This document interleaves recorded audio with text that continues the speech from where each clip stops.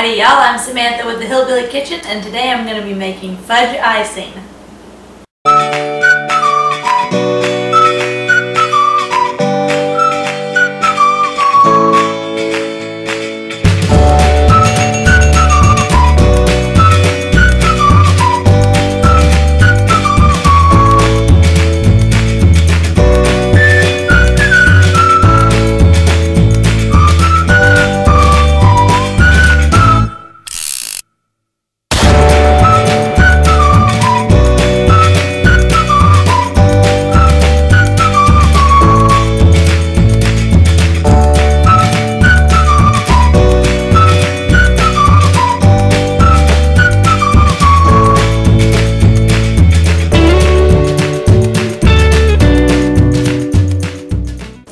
Now this recipe is made on the cooktop, so that's where the majority of this video is going to be. It has a simple list of ingredients, but it's a little tricky to make, and I'll try to give you the best instructions possible so that you get the perfect fudge icing. Now this icing I use in place of ganache also. I hate ganache, and so does everybody else. I don't know why we put ganache on there. It sounds fancy, looks fancy, tastes terrible. So you can substitute this for ganache, which is what I'm going to be doing on the chocolate covered strawberry cake and on several other cakes in the future. So if you want something that actually tastes good, doesn't look quite as shiny as ganache, but is 10 times more delicious. So let's go over to the cooktop and make some fudge icing. Okay, for this recipe we're going to start with a medium saucepan with 2 cups of white granulated sugar. To that we're going to add 3 heaping tablespoons of cocoa powder. Really big heaping tablespoons.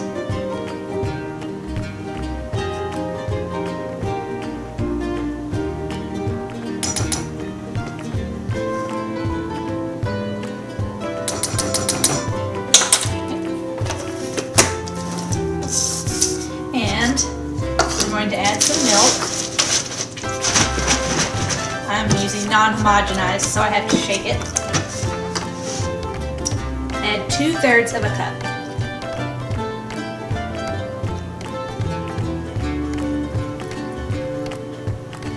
Okay.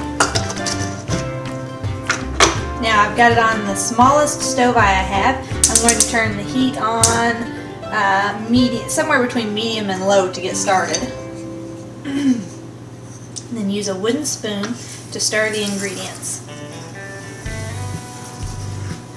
Now you can see the only other ingredients I have to add are my butter and my vanilla. So there are simple ingredients in this recipe, but at the same time you sort of have to get your timing right in order to get the right consistency. If you know anything about making fudge, you know that you have to, the longer you heat the fudge, the longer the heat is on it, the longer that chemical reaction is going to go on that creates the hard candy effect that you get with fudge. And if you cook fudge or if you cook this too long, you're going to wind up with that glass candy, that little hard candy that's almost so, if it were not for the cocoa powder, it would be so clear you could see through it. So we don't want that. We're going for a nice candy fudge type consistency. And what we're doing now is we're stirring it all together, and once we get it all stirred, you have to keep stirring it. This is fudge. This is basically a big pot of sugar, and if you don't stir it, if you let the heat sit on it too long, then it will burn on the bottom and it will ruin the taste of your fudge icing. Did you all know that in the Bible there was a queen of Israel, a ruler, and I'm not talking about Jezebel who ruled beside of her husband or whose husband ruled beside of her, whatever. I'm talking about there was a ruler over Israel who was a woman, and she was a villain. She was a really bad character. She came to power after the death of the king. She killed off all of the seed, all the children of her predecessor, except for one who was saved and who remained in the temple and the house of the Lord. That queen reigned for 6 years, I think, and when it finally caught up to her, things did not end well for her. So there's one for you to read about. Another one of those interesting stories that you likely will never hear unless you pick up the Bible and read it for yourself. Okay, it's all stirred together now. I'm going to increase my heat to medium, or just under medium, and stir it very slowly, very lightly, but continually until I get a boil, until I start to see the big bubbles come up.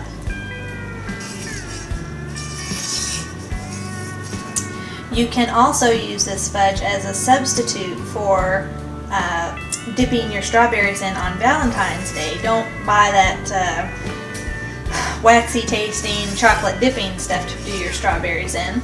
You can use this. What we're going to do is we're going to bring it to a boil, and then we're going to add our butter and our vanilla. Then we're going to bring it to a boil again for about 3.5 minutes. If you want to use it to be a hard icing or a hard chocolate coating, then boil it for about 5 minutes.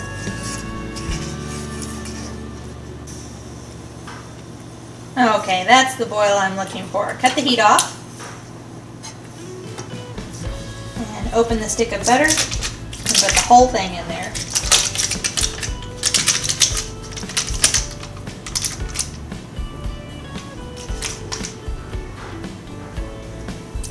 Now, before you cut the heat back on, stir the fudge until the butter is completely melted and disappeared.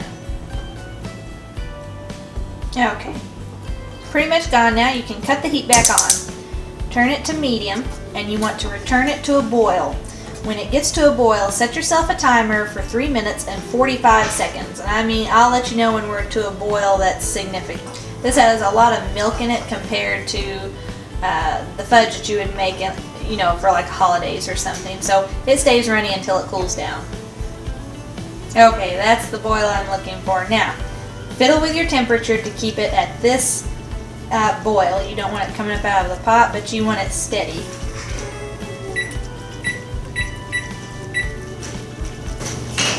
And keep stirring.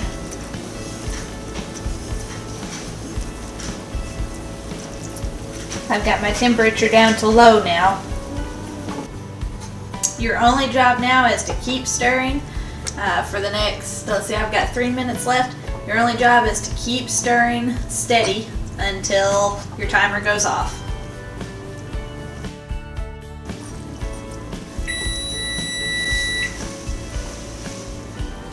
Okay, now that the timer has gone off, go ahead and add 1.5 teaspoons of vanilla.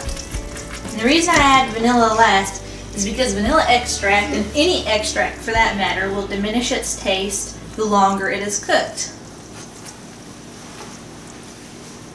So just incorporate that and turn your heat off and take it off of the stove. Okay. Now here it is straight off of the stove. It's still very runny because it is very, very hot. And the longer you let it sit, the more it'll start to get a little bit harder, kind of like candy, kind of like fudge. You should be able to break it apart. You know, it should be that stiff when it's cooled down. So that's all that's left to do. I'm going to take plenty of pictures when this stuff cools down to let you all see what it looks like, so you all can see the consistency of it. It is so delicious, and you can see it right now. It's easy to work with. So if I have like a frozen cake, maybe a frozen strawberry, chocolate covered strawberry cake, I could take this stuff just a little bit cooler than it is now and pour it over the cake just like ganache. And man, this stuff tastes 100 times better than that bitter old waxy tasting chocolate ganache. So, thank you very much for watching. I hope you enjoy this fudge icing. It is one of my family's favorites. My dad says that it is the best chocolate icing. So, thank you for watching. We'll see you next time. I'm Samantha, and I confess that Jesus Christ is Lord.